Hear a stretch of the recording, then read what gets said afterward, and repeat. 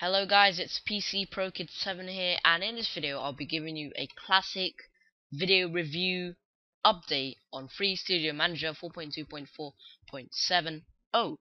So a link to the download will be in the video description, and basically Free Studio Manager is where you can do pretty much anything to do with video and audio. So this is an updated version. I've been using Free Studio Manager since like version 3 or something, and with this version it's really undergone a new update. It's really big new update. You can see that it's got a total revamped interface, and now when you first launch it you have internet, DVD and video, MP3 and audio, and CD, DVD slash BD, which is Blu-ray disc. And there's a few little effects here when you just hover over, which is quite nice. So for example, let's go into internet. One feature that I like about Free Studio Manager, or one little mini application to do with Free Studio Manager, is the YouTube to MP3 converter.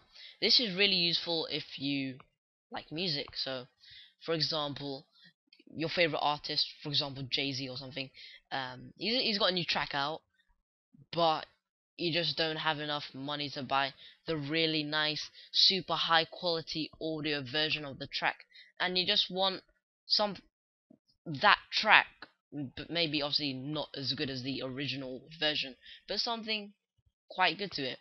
This is what you should use: free YouTube to MP3 converter in Free Studio Manager. Really great, and all you do is just simply click on it, and then you get the little pop-up here: free YouTube to iPod converter. Oh, wrong one there. Free YouTube to MP3 converter. Here you go. And all you do is copy a YouTube link from your browser address bar and paste it here. If you already have it on your clipboard or on your mouse, if you know what I mean, it will automatically paste it in.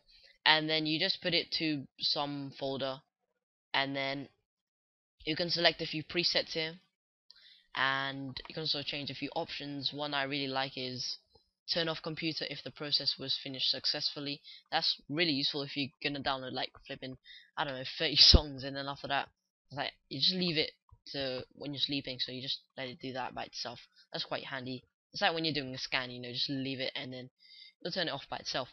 So Free Studio Manager 4.2.4.70, a really new revamped version of Free Studio Manager, and yeah, I highly recommend using this Free Studio Manager if you're, you know, quite good with media, if you do anything to do with media especially.